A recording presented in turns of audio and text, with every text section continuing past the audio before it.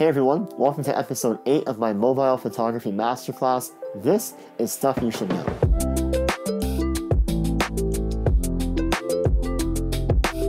First, if you apply all the lessons that I taught you from episode 1 through episode 7, then I guarantee that you can make an iPhone 5 look better than an iPhone 13 Pro Max. I've had friends with iPhone 12s and even iPhone 13s tell me that they hate the camera on their phone, and I look at their photos and I go, well, it's no wonder you hate it, you don't know how to use the camera. And then vice versa, up until this year where I got the new 13 Pro Max, I've always been at least 2 generations behind with iPhones. I just got the 13 Pro Max, but before this, I had the iPhone XR. Before that, I had the iPhone 7 Plus. So I'm always trailing behind by 2 years, but no one notices that because my photos are better than most people's photos using iPhone 13 or whatever the newest iPhone is at the time. Now that's not to brag, the same thing goes with actual camera bodies. The tech does matter at a certain point if you've really hit the wall with what you're using, but for the most part, if you know what you're doing with the gear you have,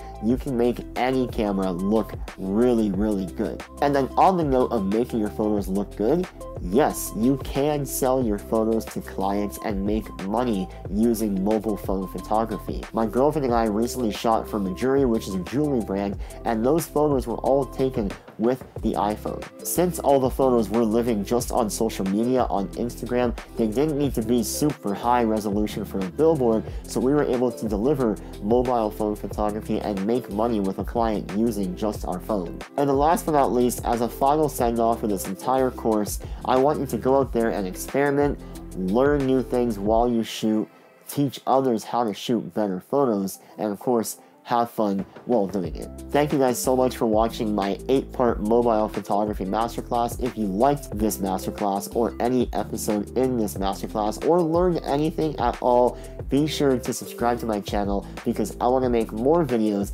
diving into specific styles of photography with the iPhone and with my mirrorless camera and how to achieve those styles. So if you want to see more videos like this, be sure to subscribe, hit that like button down below, and comment one thing that you learned or one thing that you want to see me talk about more of in future videos to come. Thank you so much for watching, and I'll catch you guys soon.